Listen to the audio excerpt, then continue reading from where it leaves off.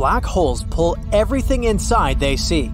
You'd better not approach the asteroid belt between Mars and Jupiter. It's extremely hazardous.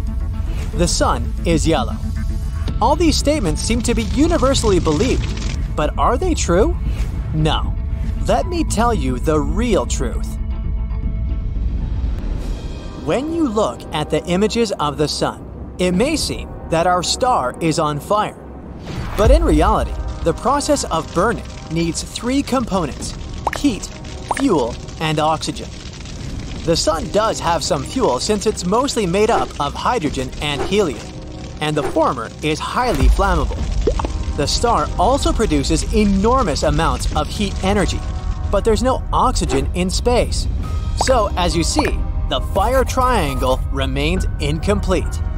So, instead, the heat and light the sun generates are the result of thermonuclear fusion. Now, about those black holes. You probably know that their gravitational pull is so powerful that not even light can escape their clutches. In other words, you might be imagining a black hole as a giant cosmic vacuum cleaner clearing vast areas of space.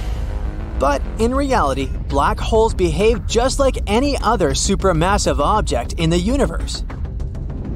The speed you need to escape from the gravitational pull of an object, be it a black hole or a planet, is known as the escape velocity. If we take our sun, which has a relatively modest gravitational pull, you'd need to travel at a speed of 384 miles per second to get away from it. If your spaceship couldn't achieve this speed, you'd fall back down to the surface of the sun. But at the event horizon, aka the point of no return of a black hole, even something traveling at the speed of light wouldn't be fast enough to get away. And still, if there was an object that could move more quickly than the speed of light, it would most likely manage to escape, even if it had already crossed the event horizon. The asteroid belt between Mars and Jupiter isn't a region of hectically moving and constantly colliding large rocks. If you ever found yourself there, you'd see how empty and calm it is. The asteroids are so far apart from each other that the chances of collision are laughably small. If you were traveling by spaceship, its radar would easily detect asteroids and would help you avoid them. The vacuum of space is not always cold. It depends on where you measure its temperature. If it's a totally dark, freezing cold part of our universe, the vacuum of space can get as cold as minus 454 degrees Fahrenheit. But if you travel closer to the sun, your thermometer will show a boiling 250 degrees Fahrenheit. The sun seems to be yellow, which is confirmed by the photos of our star. But it's just an illusion. The sun produces all wavelengths of visible light. That's why its true color is white. But when sunlight travels through Earth's atmosphere, it changes. The wavelengths of light at the blue end of the spectrum are way shorter than those at the red. That's why collisions with particles in the air are more likely. That's why during the day, blue light scatters pretty high in the atmosphere, hence the trademark blue color of the sky. That's also the reason why the sun looks yellow. Comets' tails always show which way they're heading, right? Well, it's not that easy. These space travelers are essentially lumps of dirty ice. While approaching the sun, they heat up, releasing dust and gas. If it was happening on Earth, we could expect the resulting tail to point backwards. But in space, there's no air. And since comets are shaped and blown by solar winds and radiation pressure, their tails always point away from the sun. It happens like this. High-energy ultraviolet light collides with the evaporating gas of the comet, taking away electrons and producing charged ions. They get caught up in magnetic field lines and dash away from the sun in a beautiful blue ion tail. Mount Everest is considered to be the tallest mountain on Earth, but it's only true if we speak about its height above sea level. If we take base to summit height, the tallest peak on the planet is Mauna Kea on the Hawaiian Islands. Everest rises 29,035 feet above sea level. For Mauna Kea, this number is a mere 13,800 feet, but a large part of it is submerged, and the mountain's total height is 33,500 feet. That's almost taller than Everest. Our planet does not orbit around the sun. What's going on is the sun, Earth, and all other planets moving around the common center of mass of the solar system.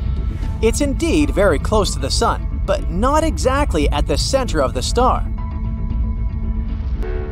When people think of ringed planets, the first thing that comes to their mind is Saturn. But this gas giant isn't the only planet with rings in the solar system. Jupiter, Uranus, and Neptune all have their own sets of rings, but they're much thinner and not so visible from Earth. But even though Saturn can boast the most impressive rings out there, Neptune's moon Triton may be torn apart by tidal forces in the next 100 million years. If it happens, Neptune will have a dramatic new ring system of its own. Despite a common misconception, Earth is not quite round. Isaac Newton first suggested that Earth was not a perfect sphere in 1687. And like many of his other ideas, it turned out to be true. Basically, we live on a squashed soccer ball.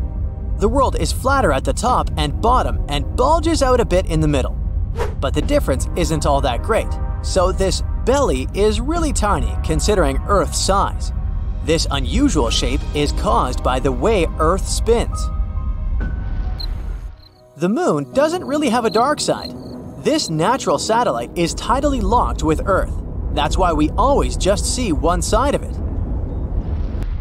There's a misconception that volcanism makes tectonic plates move by pushing them apart.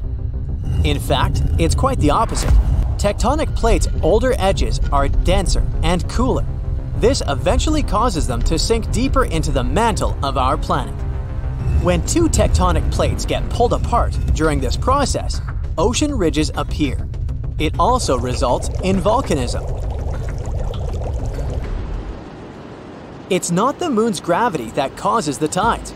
Earth's natural satellite does pull on the water in the oceans, but this tug is more than 10 million times weaker than the gravitational pull of our planet.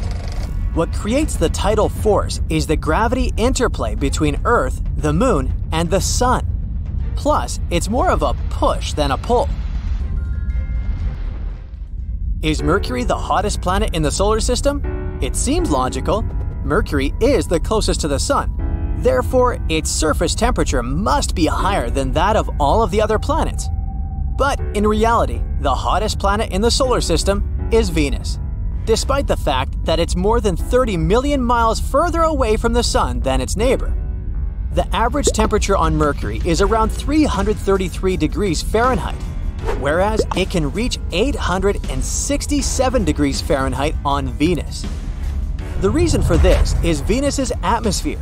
Mercury has practically no atmosphere, whereas Venus has a very thick one made up almost entirely of carbon dioxide. This creates a strong greenhouse effect, trapping all the sun's heat and making Venus incredibly hot. There's another myth that claims that a human would explode in space without a spacesuit. In reality, our skin is flexible enough to keep all of our internal organs in place. But in the absence of external pressure in space, the blood in the human body would boil.